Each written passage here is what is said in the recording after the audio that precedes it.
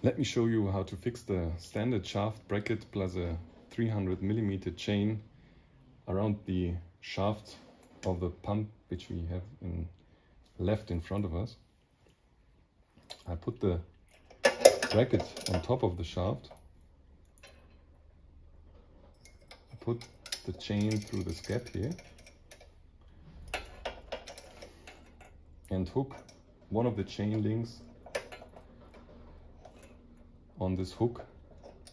Subsequently I fix the bracket.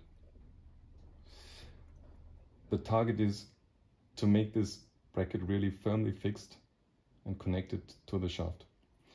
What I can still do is I can prevent this from hanging loose around while we do the measurement.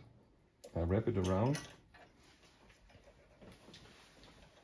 and put the clamp underneath here into one of the chain links in order not to have it loose. Subsequently I take the laser, put it onto the posts